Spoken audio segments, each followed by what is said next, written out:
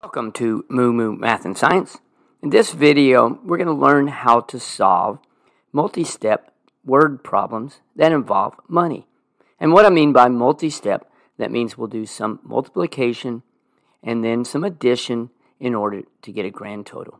So, let's get started. Katie is selling cookies for a school fundraiser.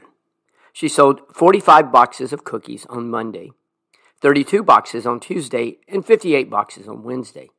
Each box of cookies cost $8. How much money did Katie make in total from selling the cookies?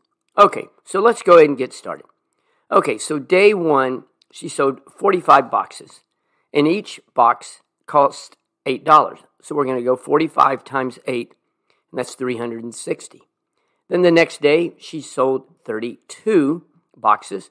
So 32 times 8, and remember, the 8 is the box of the cookies, and that's $256. And then on Wednesday, she sold 58 boxes, and 58 times 8 is 464. So now, for a grand total, we just add these up, and if you add 360, 256, and $464, you get $1,080. So she had a pretty good deal. She sold $1,080 worth of cookies. A class is planning a trip to a museum. The ticket for one student costs $15. There are 24 students going on the trip. The class also needs to rent a bus for $200. What will be the total cost of the trip? So let's get started. First, one ticket costs $15, and we have 24 students. So for the total cost of the tickets, we're going to go 24 times 15. And when you multiply 24 times 15, that equals 360. Now we need to rent the bus, and it's $200. So we're going to add 360 plus 200, and that gives you a grand total for the cost of the museum of $560. Up next. At a baseball game, there are 8 rows of seats in the stadium. Each row has 15 seats. If each seat costs $10, how much money will the stadium make if every seat is sold? So, how are we going to tackle this? First, we have 8 rows, and there are 15 seats in each row. So, let's go 8 times 15 for the total number of seats, and that equals 120.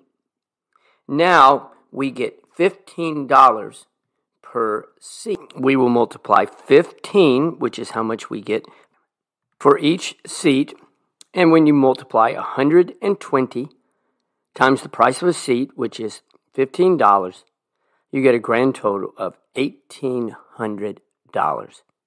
It's kind of a small stadium, but anyway, they're going to make $1,800 if every seat is sold. Okay, now Samantha is planning a birthday party for her friend Lily. She needs to buy supplies for the party. The costs are as follows.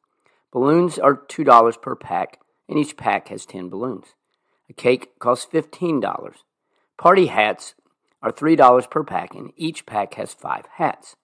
Party favors are $1.50 per person, and Samantha's inviting 8 friends. So let's go ahead and answer a couple questions. First, how much does Samantha need to spend on balloons if she wants to buy 3 packs?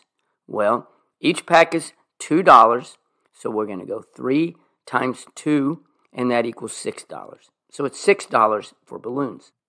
Now, how much is she going to spend on party hats? Well, we have 8 people coming, and each pack has 5 hats, so we're going to have to buy at least 2 packs. So we're going to multiply 2 times the price of 1 pack, which is $3, so that gives us $6 for party hats. Now, let's go ahead and get the total cost for all of the party supplies. Okay, so we've already figured out balloons, we're going to spend $6. Okay, party hats, we're going to spend $6. The cake will be $15. And now each person needs to have a party favor. And each party favor is $1.50, and we have 8 people coming. So if you multiply 8 times $1.50 equals 12. So now let's get a grand total.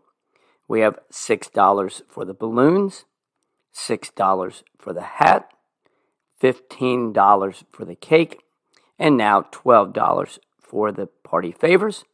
And when you total that up, you get a grand total for hosting this party of $39.